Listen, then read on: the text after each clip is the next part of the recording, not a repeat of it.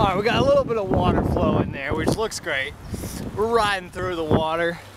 It's not that bad right now. So this is Found Item Friday, and I found this item after riding by it the day before. I stopped and picked it up the second day. Pretty excited about this one because this gives me free, unlimited access. Let's take a look. Try to find it. Good morning. Look at it. Little waterfalls,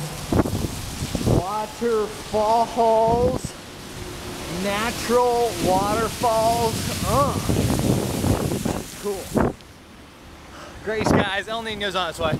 Okay, check this out. It's an access pass to the national parks and the Bureau of Land Management.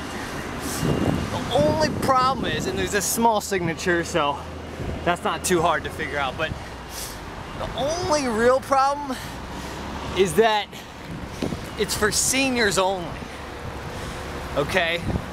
So I would have to be with a senior, or I have to give this to a senior. And then the other small detail that makes this fine just a little bit less, a little bit less in value, is that when you're a senior, you want to buy one of these, they're like $5 or $10. Like, they love getting people out to the national parks, and if you're 65 or over, they love getting you out there. So it's not that much of value. However, I probably will hold on to it.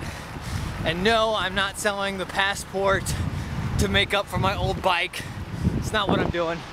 Every cloud has a silver lining. There it is. That's the seg. Have a great weekend. Stay dry out there. Phew.